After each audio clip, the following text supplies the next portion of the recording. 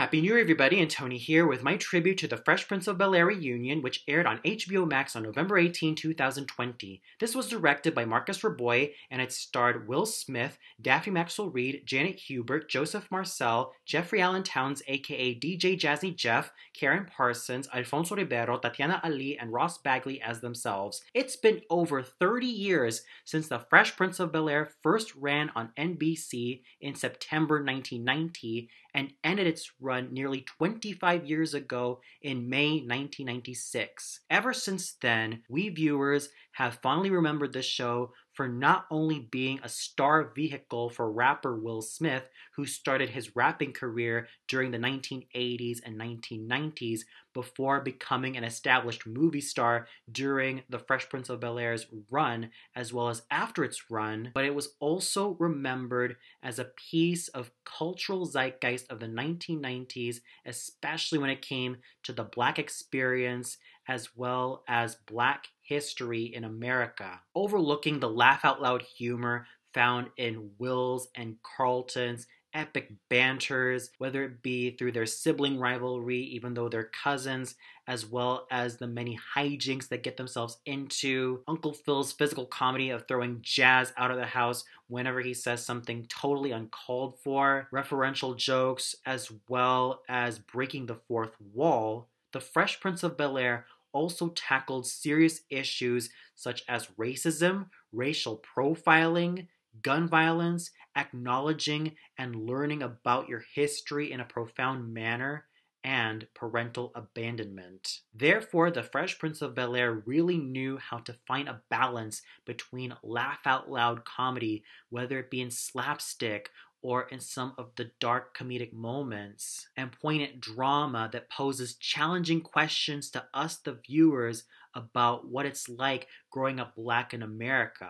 Furthermore, The Fresh Prince of Bel-Air and even the likes of The Cosby Show, Family Matters, and a myriad of many Black sitcoms and Black drama shows emphasize that being Black in America is not only about the colorful fashion that's so vibrant and therefore creative in its execution, let alone the music, whether it be jazz, R&B, hip-hop, or soul, but it's also about acknowledging the struggle and the triumphs Black America had to undergo in order to attain civil rights, equal rights, and liberty. Even though the struggle and the strife is still there for Black America, it's still acknowledged and therefore cannot be ignored by any stretch of the imagination. Will Smith, in fact, emphasized that the Fresh Prince of Bel-Air can be described with 3 adjectives: revolutionary, hilarious, and poignant. Revolutionary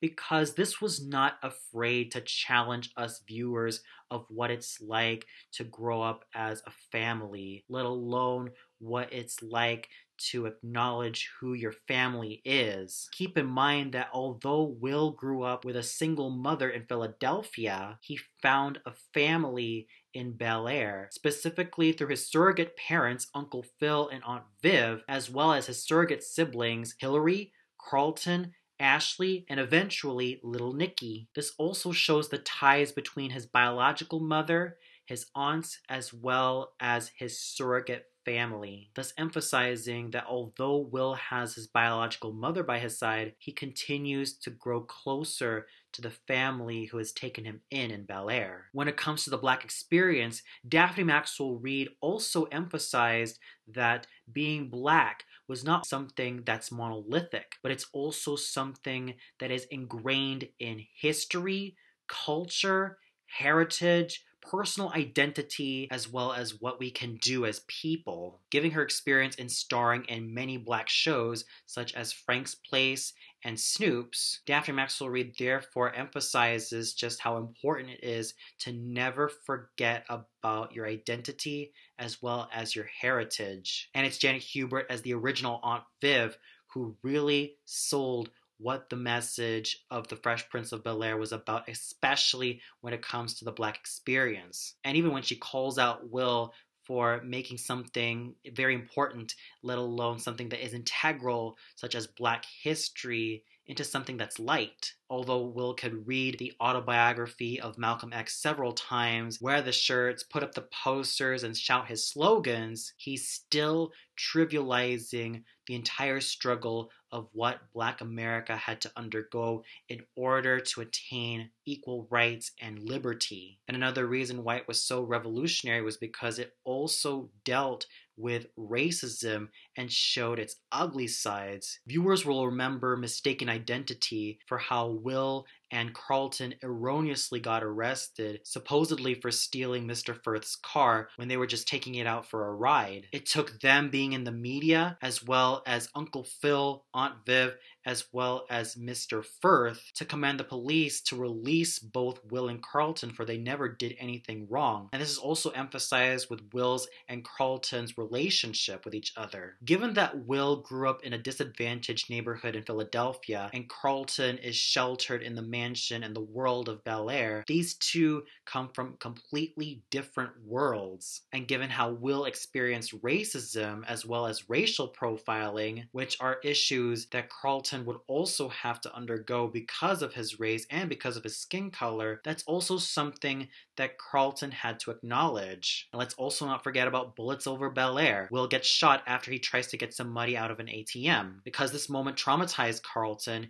he even purchased a gun to be in pursuit of the gunman who gunned down Will, but Will ordered Carlton to give him the gun because he knows just how ugly that path is going to be for his cousin slash surrogate brother if he dared to seek revenge, which would have become futile. And let's also not forget about family. Sometimes familial relationships are not always going to be based on blood. Just consult Papa's Got a Brand New Excuse to remind you of that. Because if you overlook that fish out of water element, especially when it comes to the financially poor Will who moves out of Philadelphia to live with the wealthy Banks in Bel-Air, you start realizing that it's not only a tale about somebody being integrated into Bel-Air society, but also finding a family who he could end up calling his own, even when the relationship he still has with his mother is still intact. So The Fresh Prince of Bel-Air definitely demonstrated that this was a sitcom unlike any other. It dealt with serious topics, and it made us think about what it's like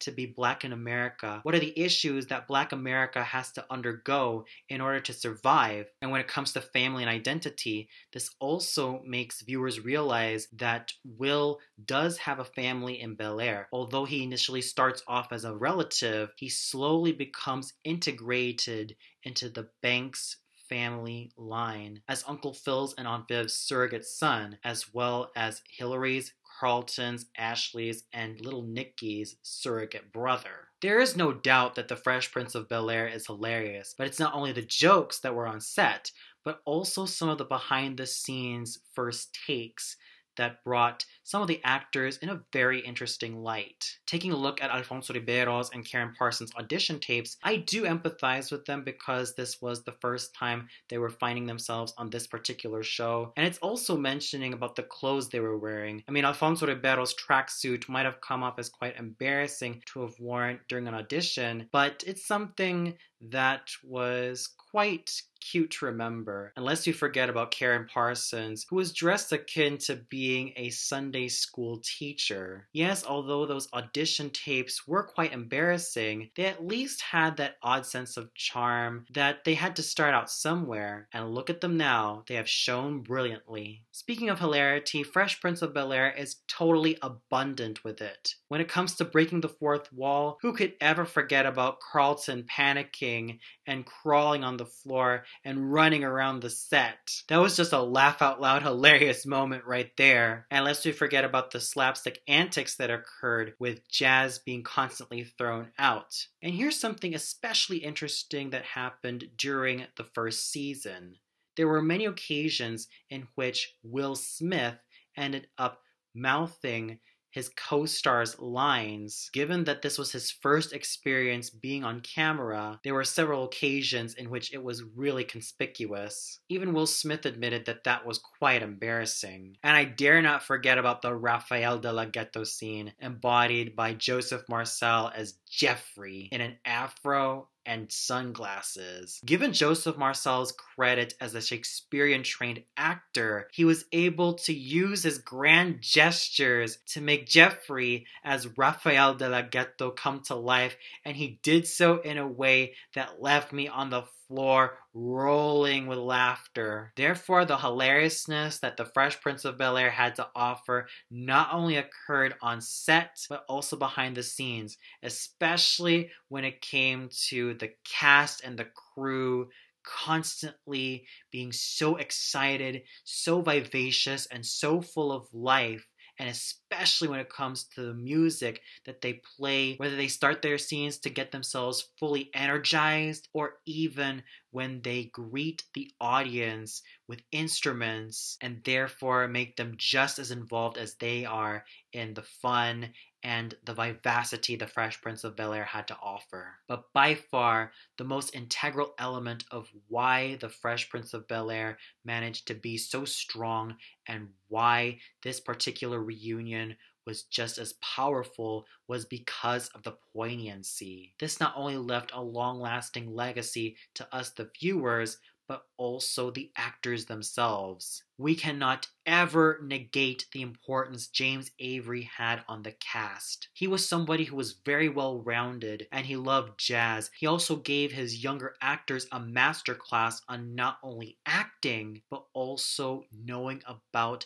their history and heritage, and being proud of them. Karen Parsons, Will Smith, Alfonso Ribeiro, and Tatiana Ali all remembered James Avery as somebody who enlightened them in terms of the Black experience and ensuring that they never forget about their heritage nor their history. And it was also James Avery who played a major role in Will Smith's growth as an actor. In that very iconic scene, Will Smith desperately wanted James Avery's approval. And when he initially messed up a line and got frustrated, James Avery had to rein him in and remind him that he needs to look at him, use him, and not act around him. And it was at that moment in Papa's Got a Brand New Excuse that also affirmed James Avery seeing the strength Will Smith had as an actor, especially when he gave him that hug after Will broke down and said, "That's acting."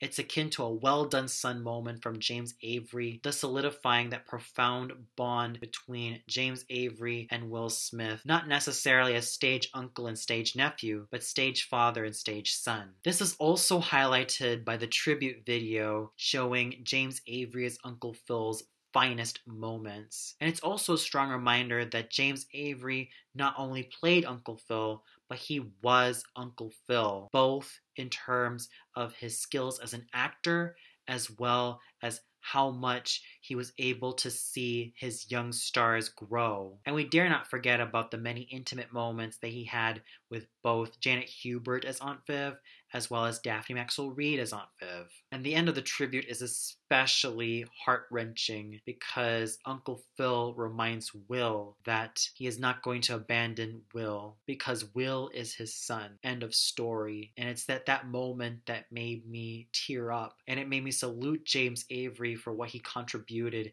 in terms of his portrayal of Uncle Phil. And it also showed just how much Will Smith, Karen Parsons, Joseph Marcel, Jeffrey Allen Towns, Tatiana Ali, Daphne Maxwell Reid, and Alfonso Ribeiro celebrated his life, because he definitely played such an integral role. Equally as poignant was Will Smith's and Janet Hubert's reconciliation. I already made a video about it, but here's the short version. If you all knew what happened during the Fresh Prince of Bel-Air's run, you'll recognize that Janet Hubert was replaced by Daphne Maxwell Reid starting in season 4. And there has been a lot of media coverage about what was going on, but suffice to say, there was a feud going on between Will Smith and Janet Hubert that lasted for nearly 27 years. There were also many tribulations that Janet Hubert had to deal with before she ended up reuniting with Will Smith. There was no doubt that during Janet Hubert's tenure as Aunt Viv, she was just as much of an agent as Uncle Phil, and her role